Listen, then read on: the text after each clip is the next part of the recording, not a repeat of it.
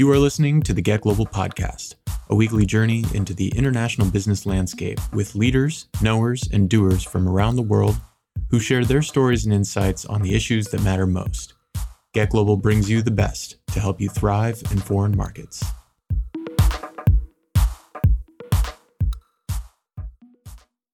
Thank you for joining us. I'm Julian Luthold, the CEO and founder of Get Global, and I have today Darrell Bricker, the CEO of Ipsos Public Affairs, major public affairs and polling company.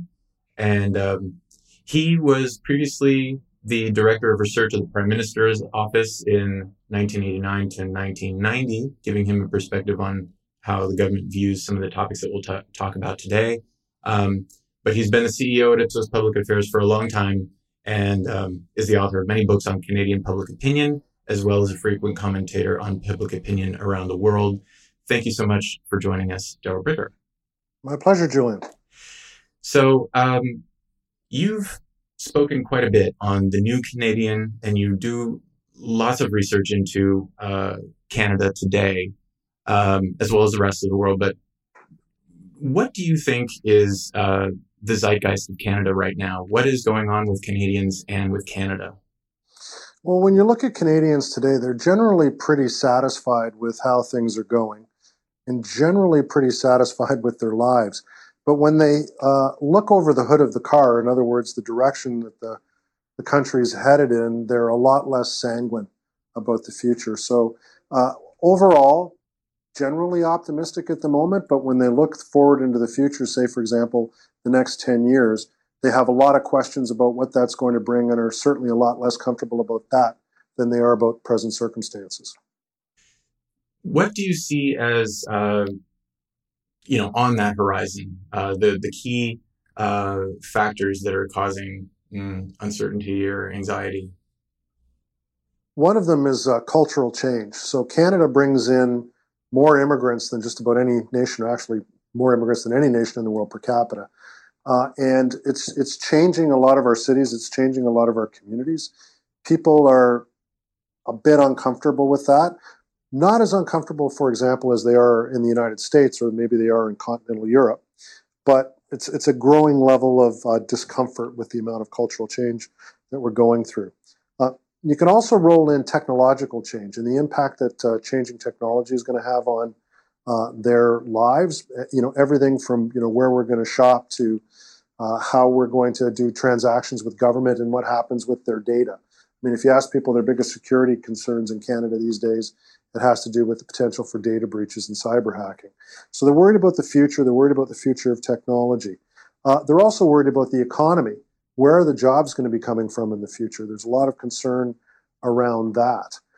And just generally speaking, how we're going to pay for what's a pretty enviable lifestyle, I would say, in the world, has got people concerned. Everything from the cost of buying a home to the size of their tax bill every year. So, there's 4 or 5 things there that Canadians are pretty anxious about. And here in the United States, there is a constant thread of anti-trade sentiment or anti-import or an impulse for import substitution, a variety of flavors and arguments that you see in the media. Is trade factored into any of this? How are Canadian views on trade, particularly in light of NAFTA? One of the biggest changes that's happened, the biggest transitions that's happened in Canadian public opinion is the growth in public support for trade. So if you go back to the time you were talking about my time in politics back in the late 1980s, early 1990s, trade was an extremely important issue on the Canadian public agenda. So that's when we were going through the free trade agreement with the United States that eventually transformed into NAFTA. We had a big national election, big national debate about international trade back at that time. And then we went through a very strong recession along with the rest of the world that a lot of people in Canada attributed to the fact that we had found ourselves in a more liberal trade environment. They weren't thinking that it was such a good idea back then. But if you look over the space of the last nearly 30 years now, those numbers have moved from probably the low 20s now up into the mid 70s of Canadians thinking that more liberal trade is actually a good thing. Why do you think they feel that way? because there's been a lot of success that's been related to the free trade relationship that we have, especially with the United States. A lot of economic success in Canada has come from that. And also, other things, everything from how much easier it is to get across the border for most Canadians through to, some of the impact on, the availability of some goods and services, the cost of some goods and services. People see a lot of benefits related to that, but they also recognize that Canada is a trading nation, and that for our economy, our domestic economy, to be successful, that we have to be engaged in trade. Now, that doesn't mean that there aren't a certain percentage of Canadians who are looking at expanded international trade and saying, that's exporting jobs, or some of the same things that you would hear in the United States. But it's definitely not as prevalent a voice in Canada as it is in the United States. Do you have any hypotheses about why the United States feels this way toward Canada, especially given the fact that Canada is our largest export market by a long stretch, almost 2.5 times as large as China? Well, I think, if you told that to the average American, they would be extremely shocked by that. So in the United States, when people think about trade, they generally think about two things. They think about the loss of jobs to places like Mexico and China, and then they buy into, and this is not everybody, of course, but a decisive number of Americans, they buy into what Donald Trump said about America not necessarily negotiating the best possible trade deals that they could negotiate. So there's a lot of people, and I should say a decisive number of people in the United States, based on how the political system works there, that have decided that trade's not necessarily in their best interest. I mean, we did interview people, and we have interviewed people on the question of what they think about NAFTA. I would say that the best that you could say in the United States right now is opinion is divided. How has that changed since the negotiations began? It's remained relatively constant. I think the one thing that they do that's different between Canada and the United States, though, and this is a vulnerability for the Canadian government, is that in the United States, there's not a huge expectation that Donald Trump is going to be able to negotiate anything really that much better, or is going to be able to preserve NAFTA or change it, or what. It's not. There's not a perception that he's got the ability to actually get a better deal for the United States, whereas in Canada, the prevailing perception is that this government should be able to do a reasonably good job of that. So from a political risk factor position in the United States, given that people really aren't that aware about the trade relationship between Canada and the United States, if something goes wrong in terms of negotiating with Canada, I don't know that there would be a lot of deep concern in the United States about that, at least not immediately. And they're not necessarily thinking that Donald Trump will be able to negotiate a great deal anyway. Do you think that this process has had much of an effect on Canadian opinion toward the United States and Americans? I would say right now that Canadians are basically looking at the United States and anything that's negative that's coming from there through the lens of Donald Trump. So it's become very personal, a very personalized perspective. It's not necessarily being seen as being about the United States as much as it's seeing about the current president. Okay. So how do Canadians feel about the rest of the world? The United States, China, major trading partners like the EU, where you have an interesting trade agreement that was closed recently. Right. So the EU, Canadians really don't know that much about it. They're not really tracking it that much. And to the extent that they would have a view about a trading relationship with continental Europe, or in this instance, maybe even the UK as well, we would be pretty positively disposed to that. China is another question. There's a level of concern about the agenda of the Chinese government, particularly and how that agenda manifests itself in terms of its external commercial relationships, that has Canadians concerned.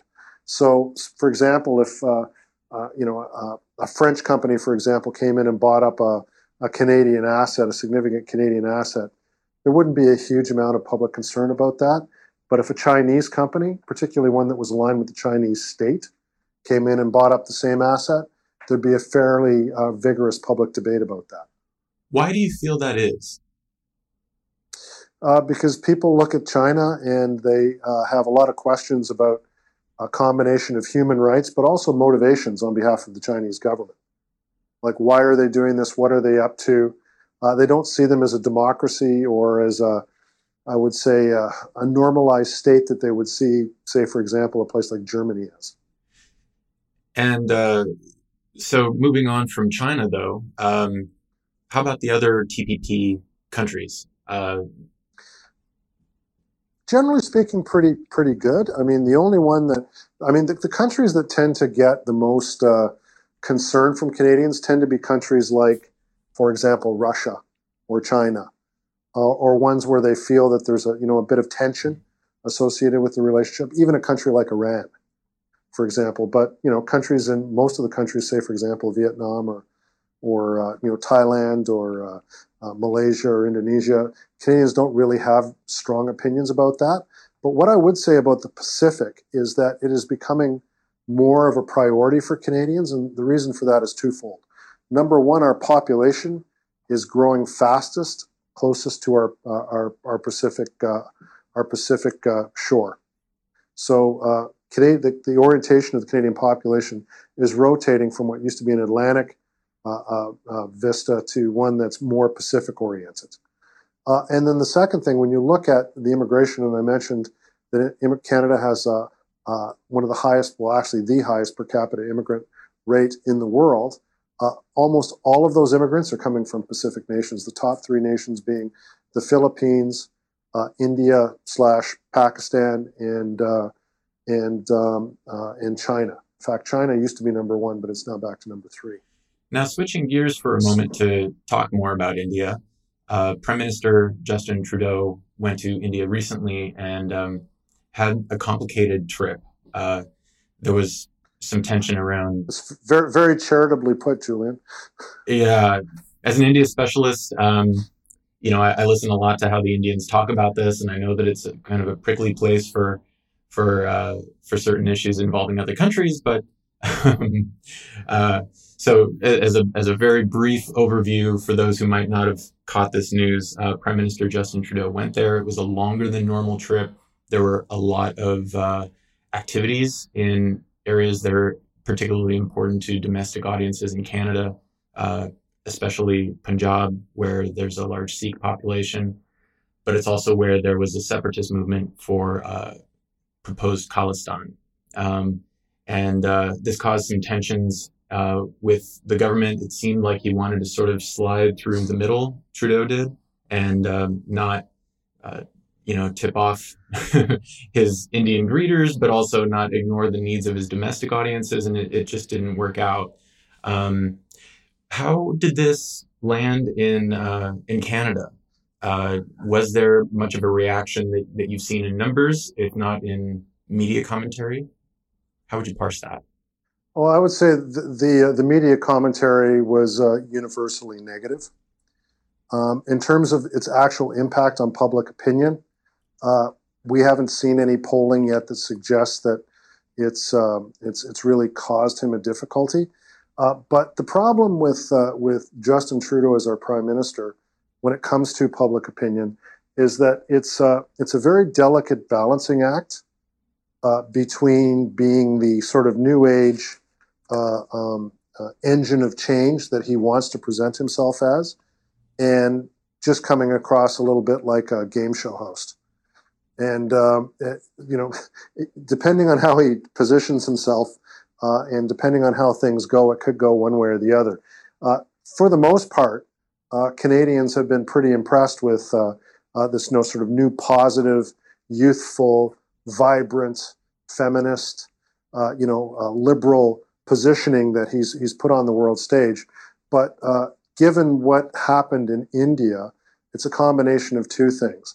One, there's sort of a cringeworthy level of virtue signaling that takes place through our Prime Minister. He sincerely feels it, but it can come off to people who are on the other side of this, and more serious people, is really shallow and virtue signaling. And then the other part of it, when you confront an issue that's really very serious. And remember, the biggest terrorist incident in Canadian history was actually one that was associated with the Sikh community and the Sikh independence movement here in Canada. So to go over to India and manage that issue pretty poorly, I think that's the universal assessment if you read the press. All of that adds up into our current Prime Minister coming off as not quite ready for the big job that he's taken on. So it was not a good week for him. I don't know that we would necessarily see it in the polling immediately, but I'm sure that there were many Conservative and NDP attack ads that now have visuals for the next election campaign. How important to campaigns are incidents like these? Is the Sikh community large enough or significant enough to cause some real damage if they decided to make noise about this? No. Or would this be no? Okay, it doesn't seem like it is. It's not. And the bigger problem, the bigger thing for him, for the Prime Minister, is in spite of this, presentation of the government as a bunch of flower children. Basically, that's the way they come across. Is that they're actually quite ruthless about who their political coalition is or where they're competing for votes.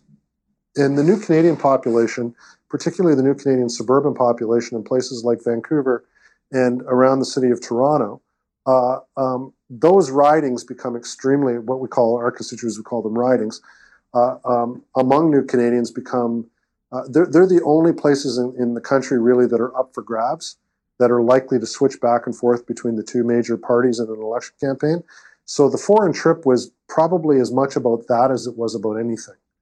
The problem, of course, is if you handle it badly, it's embarrassing in those communities, but it's also embarrassing among the general population as well. And you can come up to your own assessment as to whether or not it's fair or unfair that what happened in India is being treated as it is here in Canada, which is that it's probably one of the biggest foreign trip disasters that's ever happened. But that's universally what the media coverage has been. I mean, there's been as always in the media, a couple of people who've tried to go the other way just to be a bit contrarian, but the consensus has been pretty brutal. In general, not counting this incident, do Canadians feel that despite his media personality and his presence around the world as sort of a champion of the causes that you mentioned, do they feel like he also delivers the goods, or is he more of a figurehead? Not so far, no. Okay. Not so far, no. And in fact, that's where the criticism is starting to come. So today they're going to be announcing their new federal budget. So similar to what happens in the United States, except yours comes through Congress, ours comes from the executive branch. They'll be coming forward with their new budget. It'll be really interesting to see what they prioritize. And the other part of that, what kind of progress that they're going to claim that they've made. Because they've basically staked out a couple of issues that are really, really fundamental to them.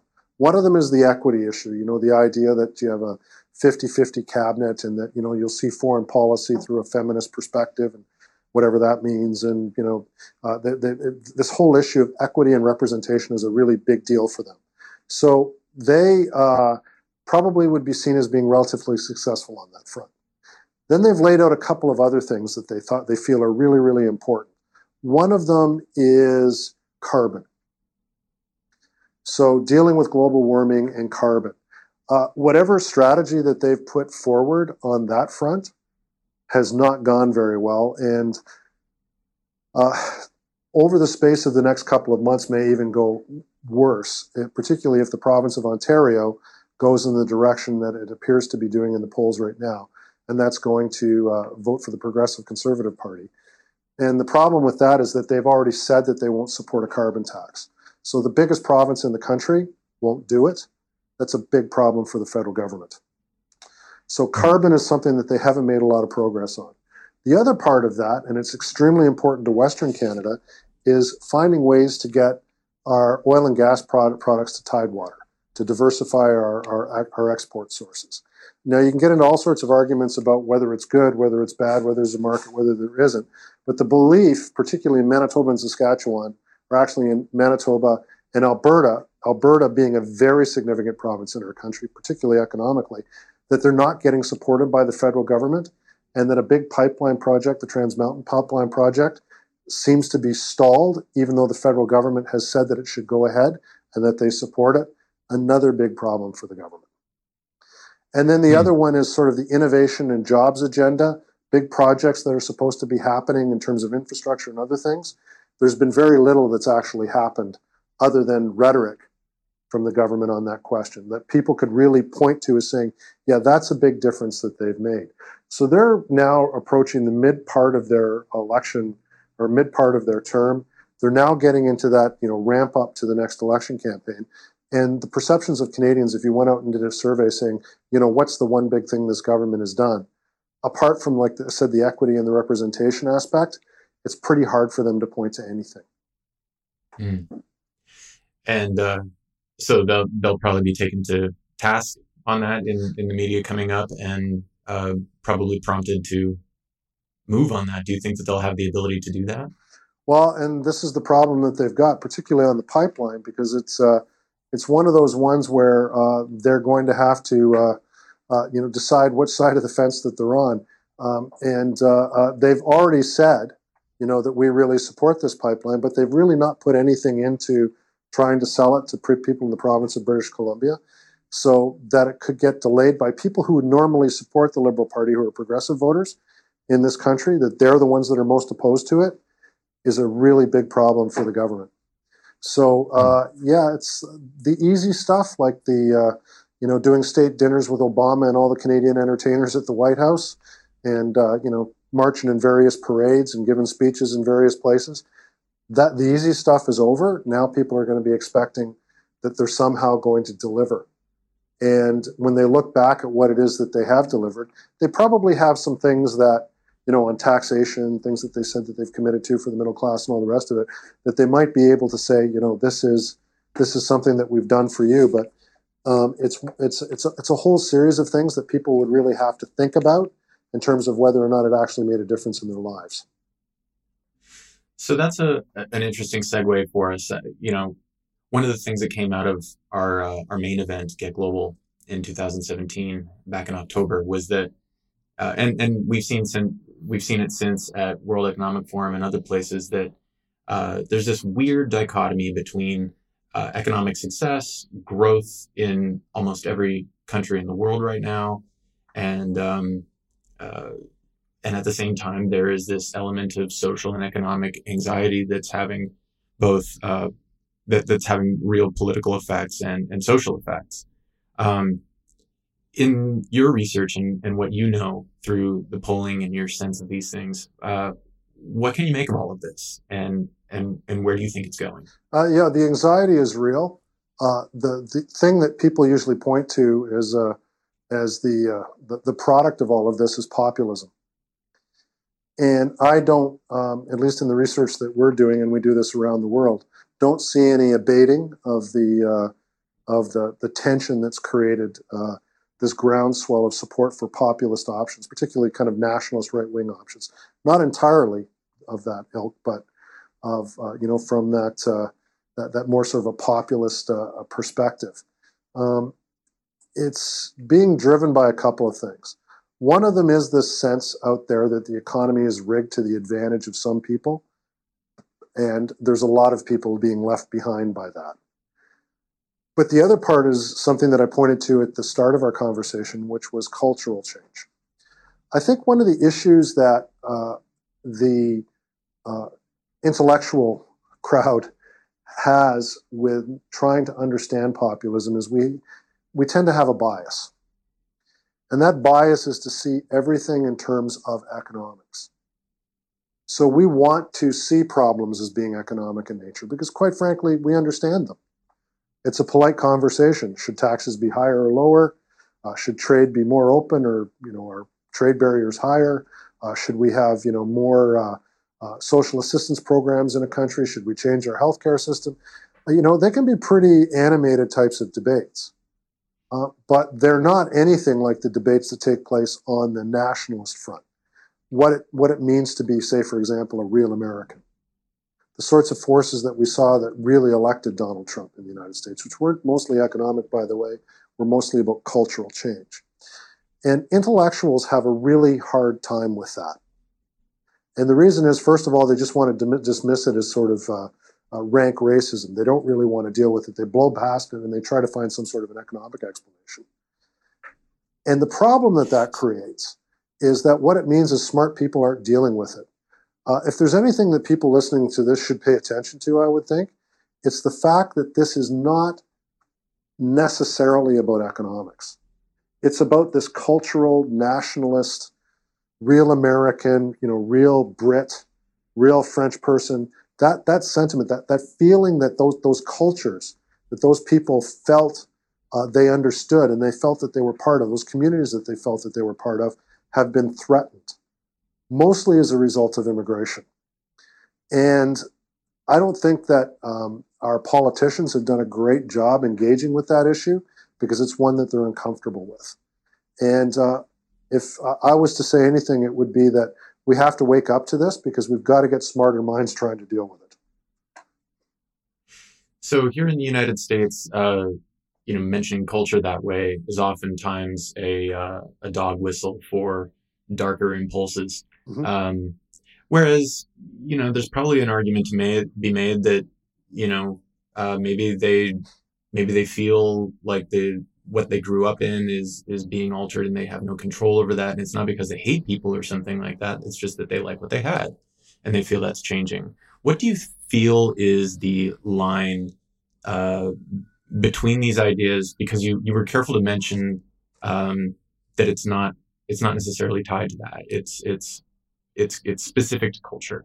Yeah, it is. They feel the world around them is changing and that they're not part of it. And they feel like strangers in their own land. Whether that's fair or not, that's how they feel. So how do you deal with that?